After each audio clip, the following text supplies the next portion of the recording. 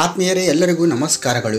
ಈ ಒಂದು ವಿಡಿಯೋದಲ್ಲಿ ನಾವು BRP CRP ಹಾಗೂ ECO ಒಂದು ಹುದ್ದೆಗಾಗಿ ಈಗಾಗಲೇ ಇಲಾಖೆಯಿಂದ ಪರೀಕ್ಷೆಯನ್ನು ಹಮ್ಮಿಕೊಳ್ಳಲಾಗಿದ್ದು ಈ ಒಂದು ವಿಡಿಯೋದಲ್ಲಿ ನಾವು ಯಾವ ರೀತಿ ಈ ಒಂದು ಪರೀಕ್ಷೆಯ ಫಲಿತಾಂಶವನ್ನು ನೋಡಬೇಕು ಎಂಬುದನ್ನು ನೋಡೋಣ।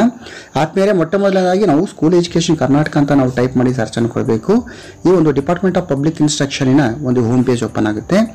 ತಾವು ಇಲ್ಲಿ ಗಮನಿಸ್ತಾ ಇದ್ದೀರಿ ರೈಟ್ ಸೈಡ್ ಇಲ್ಲಿ ಶಿಕ್ಷಣ ಕಿರಣ ಎಂಬ ಒಂದು ಲಿಂಕ್ ಇದೆ।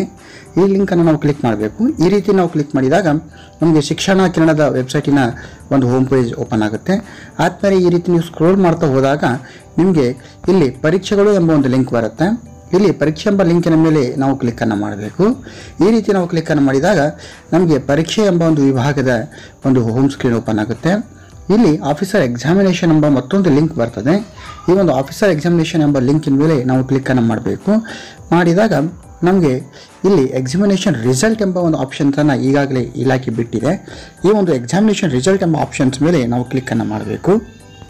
ಈ ರೀತಿ ಕ್ಲಿಕ್ ಮಾಡಿದಾಗ ನಮಗೆ ಜಿಲ್ಲಾವಾರು ಒಂದು click on district name to download examination provisional result ಅಂತ ಬರುತ್ತೆ। ಇಲ್ಲಿ ನಾವು ಜಿಲ್ಲಾವಾರು ಒಂದು ಪ್ರೊವಿಷನಲ್ ಲಿಸ್ಟ್ ಅನ್ನು ನಾವು ಇಲ್ಲಿ ಆಕ್ಸೆಸ್ ಅನ್ನು ನಾವು ಮಾಡಬಹುದು।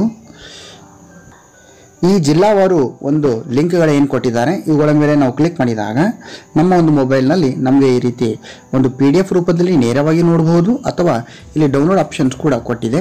ಈ ಒಂದು ಡೌನ್ಲೋಡ್ ಆಪ್ಷನ್ಸ್ ಮೇಲೆ ನಾವು ಕ್ಲಿಕ್ ಮಾಡಿದಾಗ ಈ ಒಂದು ಫೈಲ್ ನಮಗೆ ಇಲ್ಲಿ ಡೌನ್ಲೋಡ್ ಆಗ್ತದೆ। ಇಲ್ಲಿ ನಾನು ಡೌನ್ಲೋಡ್ ಎಂಬ ಆಪ್ಷನ್ಸ್ ಅನ್ನು ನಾನು ಕೊಟ್ಟಿದ್ದೀನಿ। ತಾವಿಲ್ಲಿ ಗಮನಿಸ್ತಾ ಇದ್ದೀರಿ ಈ ಒಂದು ಡೌನ್ಲೋಡ್ ಆಪ್ಷನ್ ಕೊಟ್ಟಿದ್ದು ಕೂಡಲೇ ಡೌನ್ಲೋಡ್ ಆಗಿದೆ ಫೈಲು। ಈ ಒಂದು ಫೈಲನ್ನು ಓಪನ್ ಮಾಡಿದಾಗ ನಮಗೆ ಪ್ರೊವಿಷನಲ್ ಲಿಸ್ಟ್ ಓಪನ್ ಆಗ್ತದೆ। ಇಲ್ಲಿ ಅಂದರೆ ಇಲ್ಲಿ KJD ನಂಬರ್ ಇದೆ, employee name, medium, paper 1, paper 2, internal marks ಹಾಗೂ ಟೋಟಲ್ ಮಾರ್ಕ್ಸ್। ಸೊ ಈ ರೀತಿ ಒಂದು ಪ್ರೊವಿಷನಲ್ ಲಿಸ್ಟನ್ನು ಓಪನ್ ಆಗ್ತದೆ ನಮ್ಮ ಸ್ನೇಹಿತರೆ। ಈ ರೀತಿ ಸುಲಭವಾಗಿ ಈ ಒಂದು BRP CRP ಹಾಗೂ ECO ಸಂಬಂಧಿಸಿದಂತೆ ಒಂದು ಫಲಿತಾಂಶವನ್ನು ಸುಲಭವಾಗಿ ನಿಮ್ಮ ಮೊಬೈಲ್ ಮುಖಾಂತರ ನೀವು ನೋಡ್ಕೊಳ್ಬಹುದು। ಧನ್ಯವಾದಗಳು।